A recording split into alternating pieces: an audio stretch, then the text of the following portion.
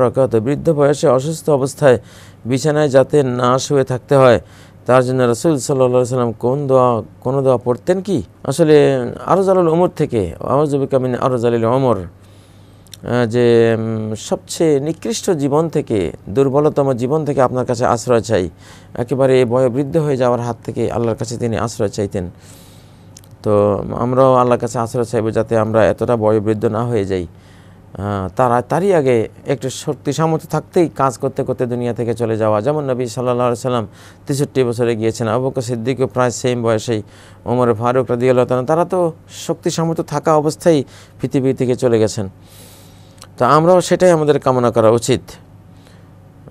তো আউযু বিকা আন উরাদ্দা ইলা আরজালিল উমর, আপনার কাছে আশ্রয় চাই যে আমি নিকৃষ্টতম জীবনে যাতে আমি ফিরে না যাই, একবারে বয়োবৃদ্ধ যাতে আমি না হয়ে যাই।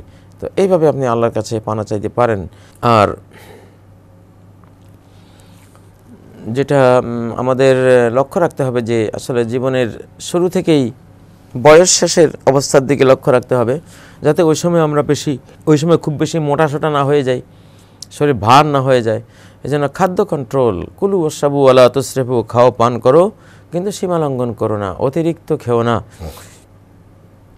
অতিরিক্ত খাবার থেকে নিজেকে সবসময় সেফ রাখার চেষ্টা করুন, যাতে করে বৃদ্ধ হলেও শরীরের বোঝা বহন করতে করতে আরও বেশি বৃদ্ধ না হয়ে যান। হালকা পাতলা থাকলে বৃদ্ধ বয়সে অনেক কাজ করা যায়।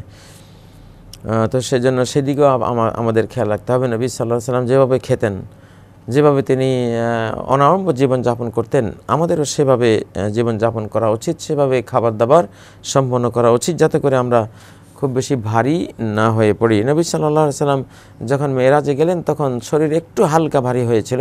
ফেরেশতারা বললেন, তাবাদ্দানতা ইয়া রাসূলুল্লাহ ফাহতাজিম, ইয়া রাসূলুল্লাহ আপনার শরীর একটু ভারী হয়ে গেছে, দুনিয়াতে গিয়ে সিঙ্গা লাগান।